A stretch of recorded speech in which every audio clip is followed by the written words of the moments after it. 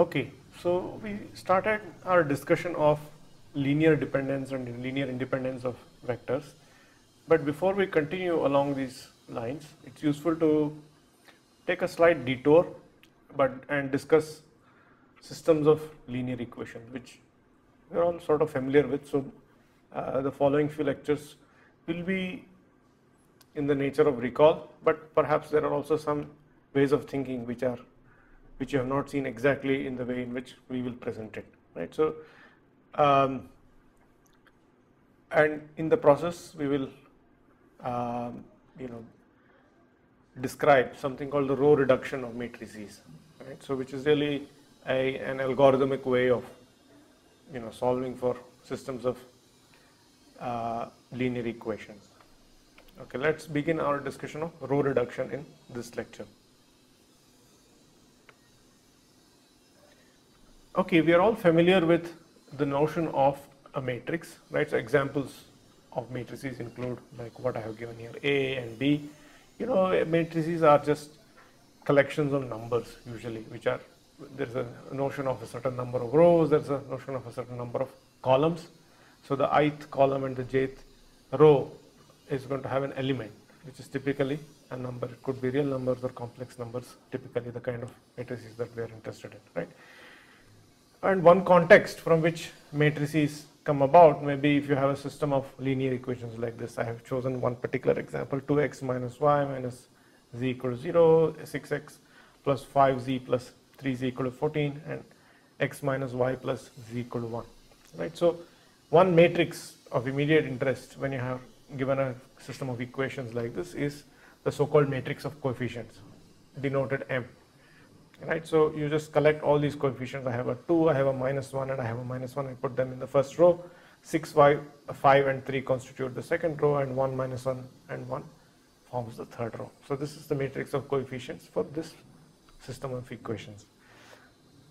Now, it allows us to rewrite this system of equations in a compact way, right? So if we define these vectors R, right, x, y, z, are are variables, are unknowns for which we want to come up with a systematic way to solve these, and that can be written as a vector like this. And so there is k is another vector which has these numbers 0, 14, and 1 which appear on the right hand side.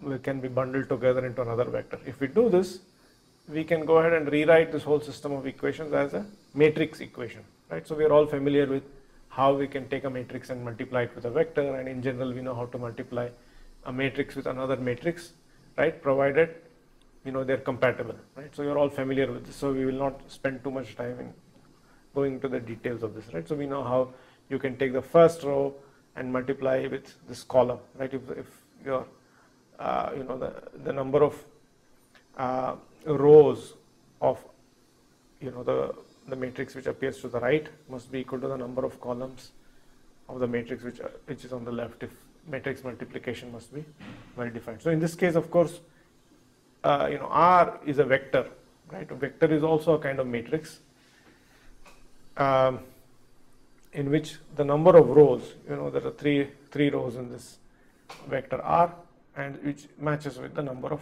columns in M. So it's M times R is completely well defined. It will give you another matrix, which in this case is just a vector, right? So matrix times the vector will give you another vector, which will be a 3-row single column vector, which is k, right? So so this is a compact way of writing down the same information that's already written given in this system of equations, right? So there is another matrix of interest which is called the augmented matrix. So the augmented matrix is denoted as A, and so where you in fact also tag along this vector k also is appended into the matrix M itself, and then you get the augmented matrix. So you have the M matrix, the first 3 rows and 3 columns.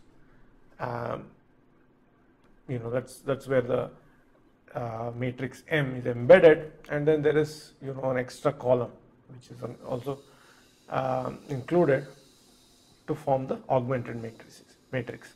So now we will describe a method called a method which allows us to recast a given matrix in a very convenient form, right? So you might be interested in understanding, how much information is contained in, all these different number of, you have a number of equations given to you, but do they all, contribute some extra bit of information, or is there some redundancy, or is there some inconsistency? These are the kinds of questions which can be answered if we use this algorithm, which will allow us to recast this matrix in the so-called row reduced or row echelon form, right? So which is best explained with the help of an example, right? In order to do this, let us just state that these elementary row operations are the operations which are allowed, right? So elementary row operations are operations which are invertible, in the sense that, by doing this, there is no loss of information. Whatever is there, you have a set of equations, and then you are allowed to do these row operations and then come up with another set of equations, really. And there is no, there's nothing essentially different between the first set of equations and the second set of equations that come about when you perform these elementary row operations, because they're reversible, right? One is you can interchange rows, right? So it doesn't matter whether you had, equation 1 appeared first and equation 2 appeared second, or if you were to swap those equations, the content is the same, right? So that is allowed. Second is you can multiply a row by a non-zero constant, right? That also seems clear that there should be no loss of information. You can always divide by that non-zero number again and get back the old equation. And the third thing you're allowed to do is you can take a multiple of one row and add to another row. It's going to be consistent, right? So you can take one equation, multiply it by some constant factor, and add it to another equation, right? Or add it to a multiple of another equation. There is no loss of information, right? So these three operations are called elementary row operations. With the aid of these elementary operations, row operations, you can bring it into a form which is called the row echelon form. So let me show you this example. So I start with 2 minus 1 minus 1, this matrix that I have here, 2 minus 1 minus 1, 0, 6, 5, 3, 14, 1 minus 1, 1, 1, right? So we wanted to bring it into a form where the leading entry of every row is 1, right? So that is one requirement. Then a column containing the leading entry of some row must have no other non-zero entries, and the leading entry keeps on moving to the right. So let's just let me try and illustrate this. So I have this matrix 2, 2, minus 1,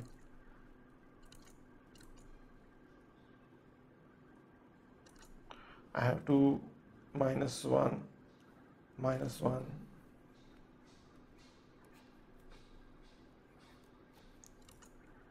0. Then I have 6, 5, 3, 14. 6, 5, 3, 14. Then I have 1 minus 1, 1, 1. 1 minus 1, 1, 1. Right, so let me illustrate one step here explicitly, and then I can explain what I already have it there. Right, so the idea is that I keep the first row as it is, and then I will add, I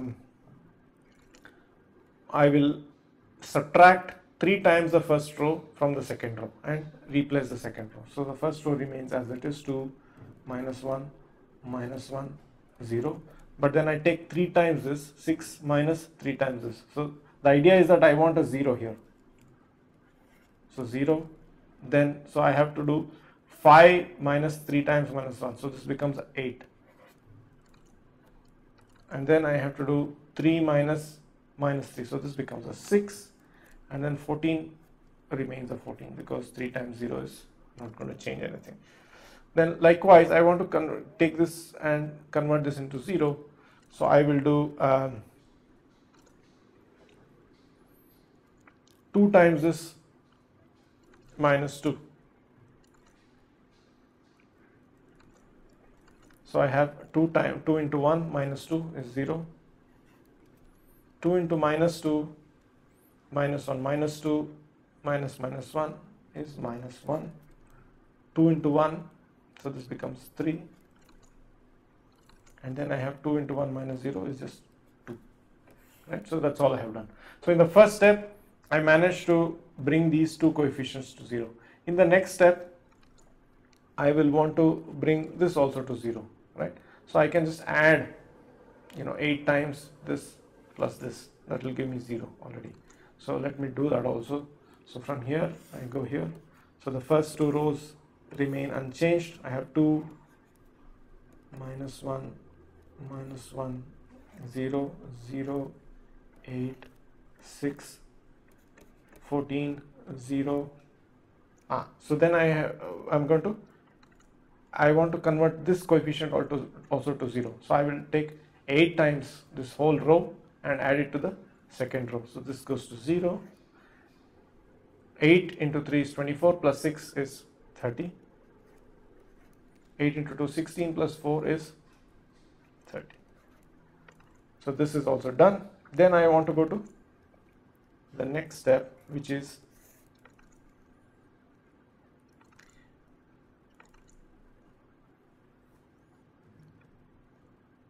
I will just divide the third row by 30, right? Because I don't lose anything with the multiplying throughout by a constant factor. I mean, in this case, it's going to be 1 over 30. So this is 1 and 1. And here I'm going to divide throughout by 8. So I have 0, 8 will become 1. So the idea is that the leading coefficient along any row must be made equal to 1.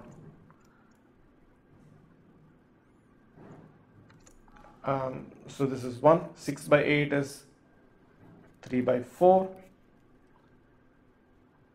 and 7 by 4. And the first row is going to become 1 minus a half minus a half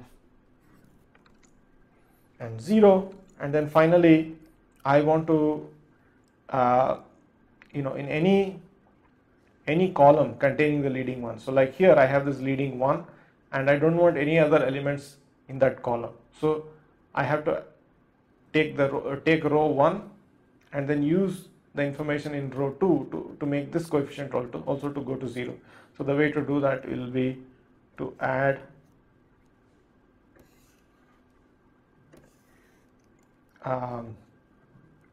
half of second row to the first row. So if I do that, then I have 1 remains as it is. So this will go to 0.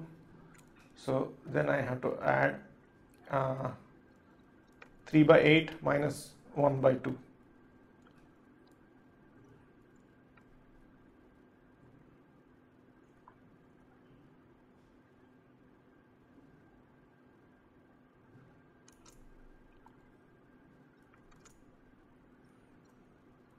By 8 minus 1 by 2. So then I will I'll have to repeat this operation at a later time. So the point is that I will do this once and then I'll have to do it again. So I'm going to skip this step and then just write down the final answer, which you can verify. So it's just going to be 1 0 0 1 and then you'll get 0 1 0 1.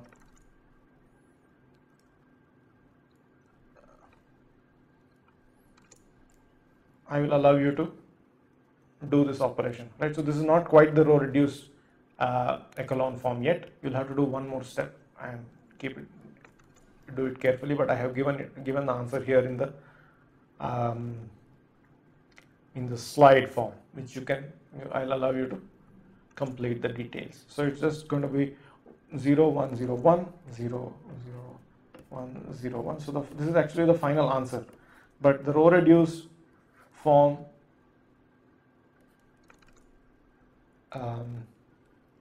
which is also the row reduced form and the solution, both in this case, right? So there is this back substitution which is also being used in here, right? So first of all we can read out the answer from here, right? So the point here is not really so much to read out the answer as the method, right? If you can bring it into this form where what are the requirements? One is that the leading entry of every row is 1, right? So that is a check, we've already got it. A column which containing the leading entry of some row must have no other non-zero entries, right? So that's where you have to do this extra hard work towards the end, which is to eliminate, to bring these coefficients. So when you go from this step to this step, you have to make sure that this is 0 and also this is 0 and also this is 0. In order to do this, you have to add row 1 and row 2 in a suitable way. So this part is not going to do anything to this coefficient 1, will remain as it is. You have to just carefully add these guys, add row 1 and row 2, and likewise you have to add row 2 and row 3 in a suitable way such that this coefficient also made equal to 0. And then if you do this, you are able to get all these coefficients, right? So this is the so-called row reduced or row echelon form, right? So we will see some consequences of this in the next slide. Thank you.